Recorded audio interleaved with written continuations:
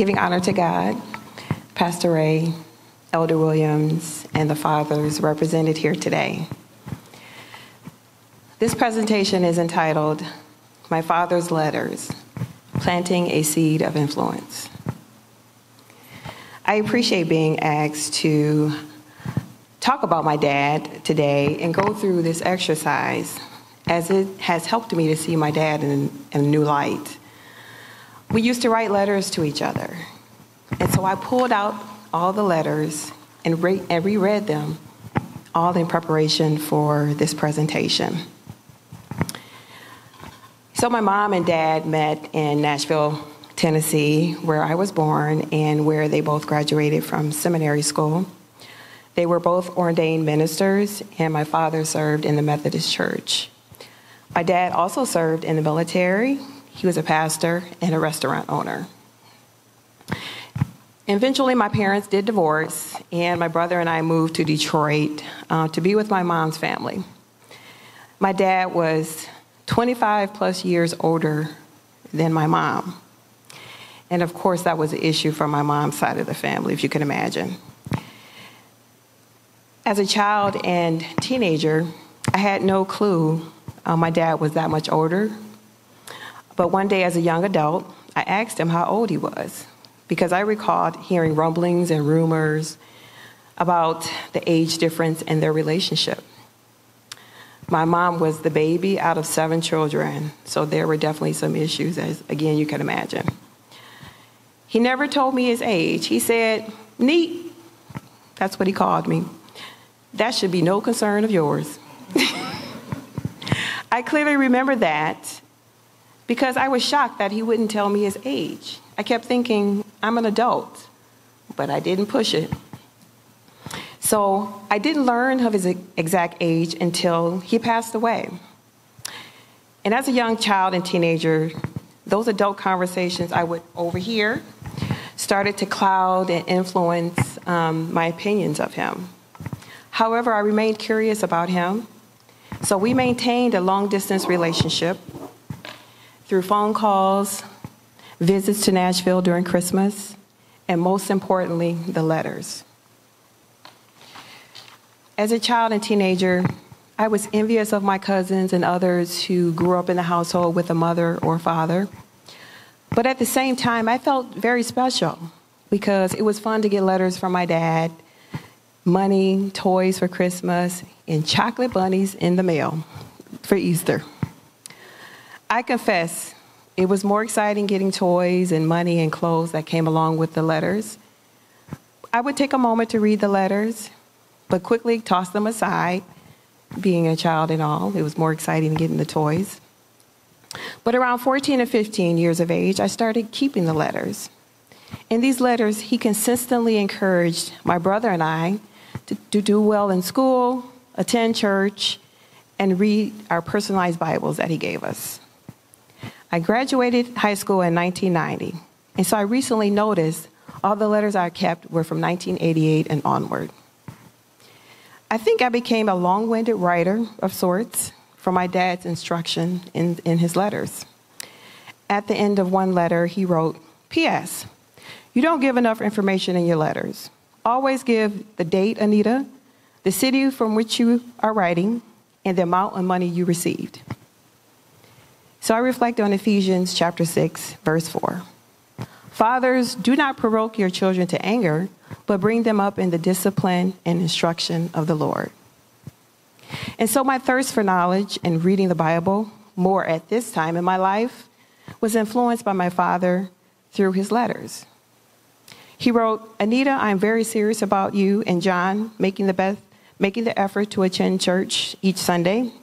Take time to read your Bibles. This will increase your knowledge in many ways, and God's blessings will be yours."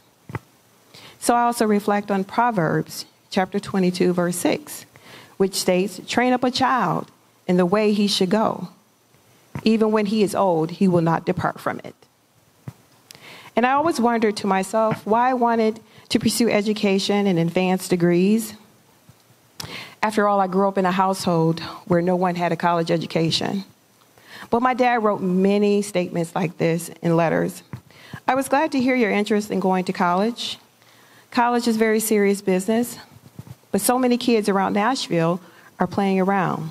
They don't realize college is an opportunity to make something of yourself, which otherwise you could not do. I will discuss this matter with you as time permits. Sometimes he could be very formal.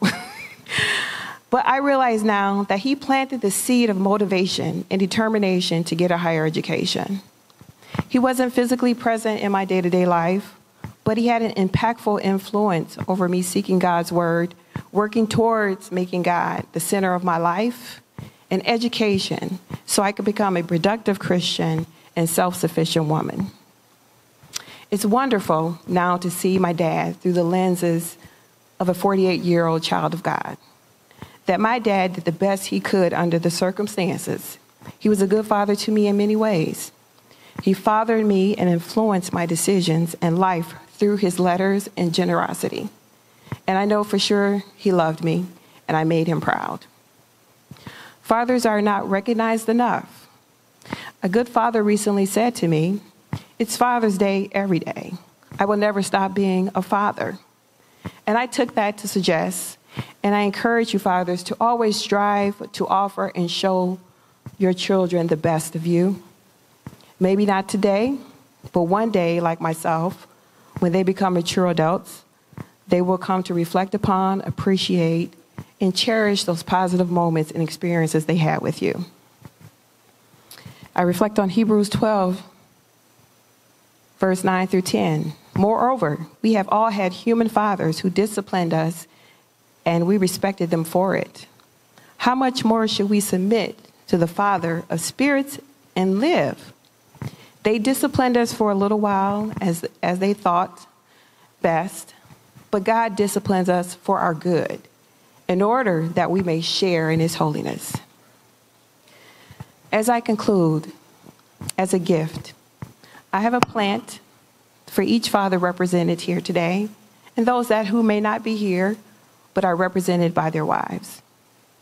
These plants symbolize the gift of life and efforts you make to provide nourishment and instruction to your children every day.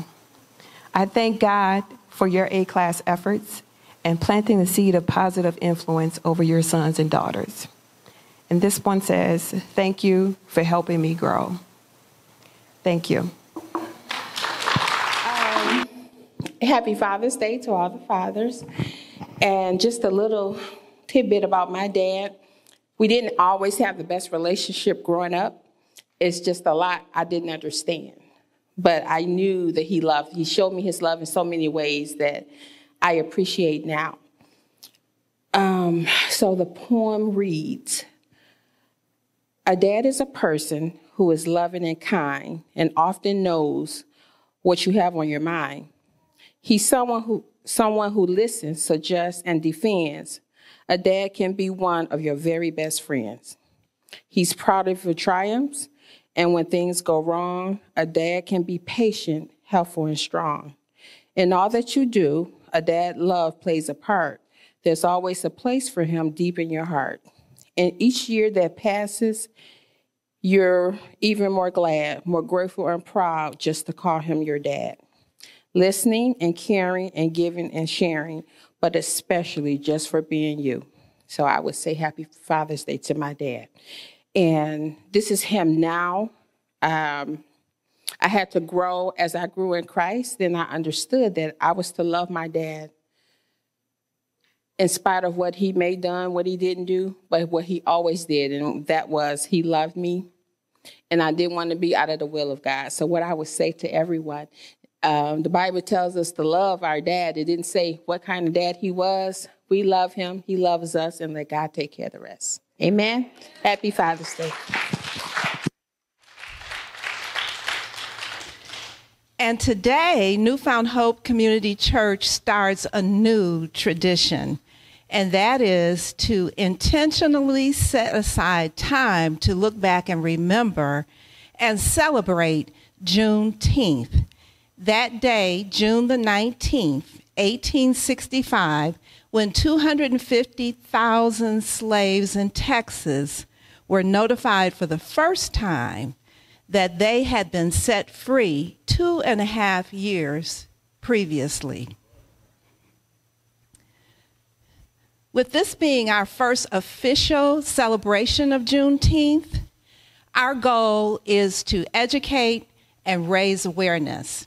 And to that end, we have prepared informational sheets for you to help you initiate discussions about Juneteenth with your friends and family over the summer, because we want the national holiday of Juneteenth to be more than just a day off from work, to be more than just a day when they don't deliver mail. We want it to be significant. And so if you didn't receive an information sheet when you came in, which I'm sure you didn't, we'll have these at the welcome desk on your way out, so please pick one up. And as you see, we have our photographer here today, so be sure and take as many pictures as you like in your brand new Juneteenth t-shirts, and we'll distribute them later on.